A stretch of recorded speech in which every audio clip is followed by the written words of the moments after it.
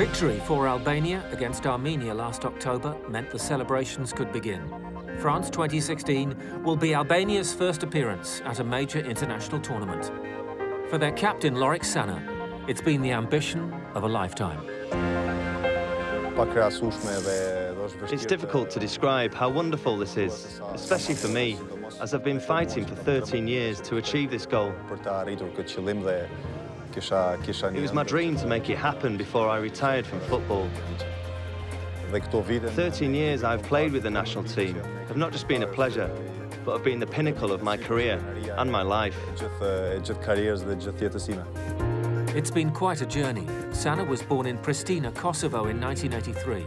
At a time of regional tension, his family moved to Switzerland, where his father played professionally.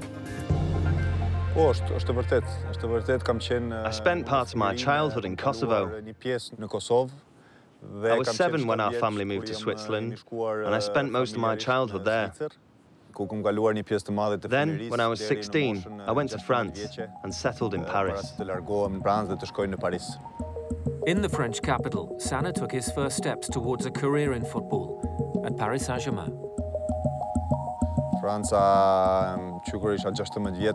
In France, when I was 16, I was lucky to be part of a great team and a club like Paris Saint-Germain. It was very challenging, because at a club like that, competition and quality is exceptional.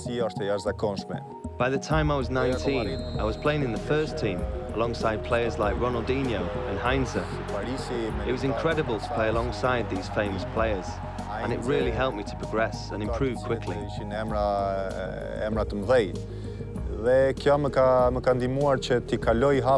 Later, I transferred to Marseille, which is a huge club in its own right, and one of the greatest in France. There, I continued to develop, playing in the Champions League too. It was a fantastic start to my career, and I got to experience many things that a lot of footballers never get to experience.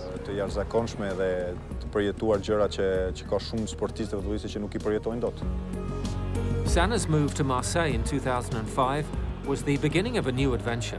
The Albanian secured his place in the starting lineup and went on to become captain.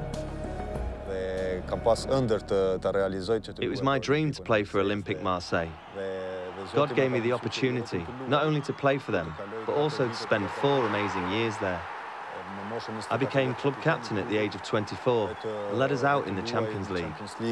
I built a fantastic relationship with the club, but also with the city and the people of Marseille. Then came a new opportunity in another country, from the south of France to the northeast of England, at Sunderland. England's Premier League is really incredible. It was one of my wishes to play there. In the time I spent there, I really enjoyed every minute being on the pitch. I think maybe it's the most beautiful championship in the world. After spells in Turkey and Italy, Cana is now back in France at Nantes. For Albania's most capped player, it's another chapter in a rich career. And he's passing on his knowledge to Albania's next generation. He has helped all of us in so many ways, including myself at Nantes. I'm very happy and very proud to play with him. He's really a very special guy.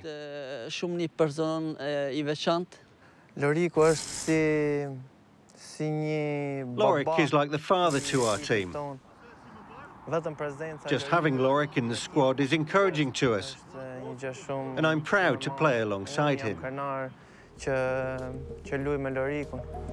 Despite all his success abroad, for Lorik Cana, representing his country stands out.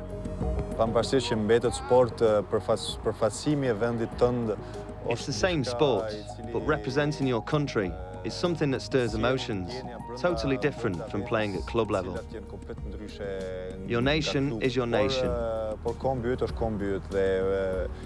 Representing your nation and your roots with dignity and pride is a huge responsibility. Whatever the result, we must always show ourselves worthy of wearing the national colours.